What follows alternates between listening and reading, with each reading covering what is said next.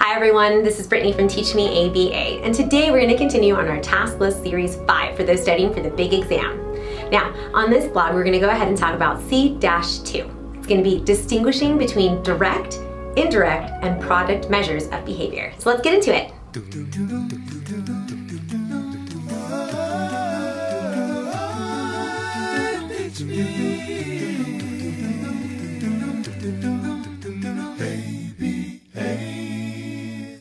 Prior to starting an intervention, we as clinicians must provide a clear and accurate depiction of a target behavior. So what it looks like, the context that it occurs in, and outline in measurable ways such as how often it happens or for how long that it happens. Now, these are all dimensions of behavior that are important for collecting relevant information, and this aids the development of an intervention for a client. So we as clinicians must remain true to the basics of conducting scientific research and using this information for relevant and valid purposes for our clients. Now, there are 3 methods that I'm going to talk about today, and these are important for measuring behaviors, and they're direct, indirect, and product measures. First off, let's talk about direct. Direct measures take place while observing the client, meaning that you see the behavior as soon as it happens. Anecdotal observations, or ABC recordings, are objective observations collected by a clinician. And they're important because when they observe the target behavior, it's broken down into what happens before, which is our antecedent, the behavior itself, and what occurred after, which would be the consequence. So this form of measuring behavior can also include frequency, rate, duration, inner response time, latency, magnitude, interval recordings, or time sampling. Oh my! Now, I know what I've said is a lot, and I know I can break those down for you even more, but for the purpose of this video, I'm just going to talk about the measuring behaviors that we do. Go ahead and keep an eye out on our next blog post, and that's going to be discussing C-3 all the way through C-7. So I'm going to go into a little bit more detail in those, just keep an eye out. It is important that we as clinicians repeatedly observe and collect data on target behaviors so that we know that we have the most up-to-date information.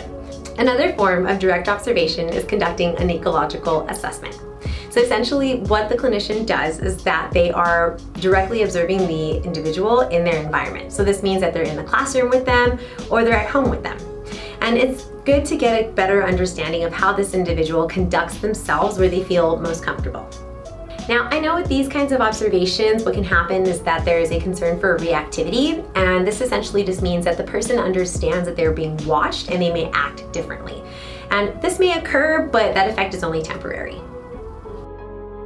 Indirect measures occur when the behavior is not available to observe directly. So clinicians have to rely on information that is collected from caregivers, teachers, and other members of that client's inner circle, or evidence from the environment. Now, what I mean by that is that in these instances, a person assessing the behavior does not see the behavior themselves, so the information can be subjective or unreliable at times. This is the reason that clinicians should not go basing all of their interventions on indirect measures alone.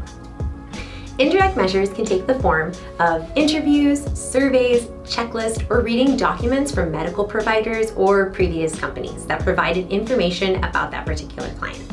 Now, when interviewing an individual, i.e., let's say we're talking about the caregiver, there are 2 kinds of indirect assessments that occur. Now, they are either open-ended or closed-ended.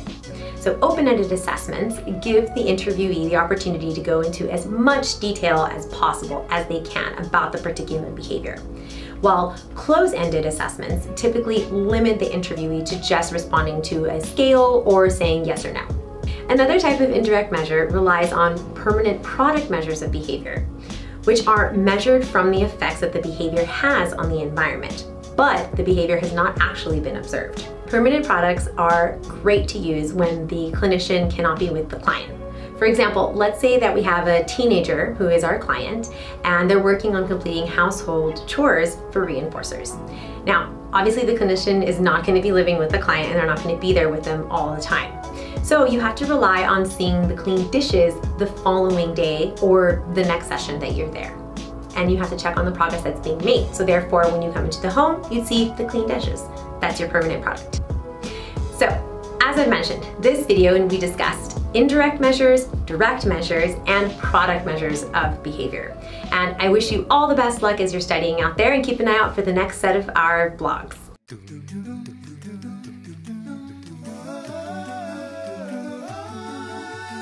It's me.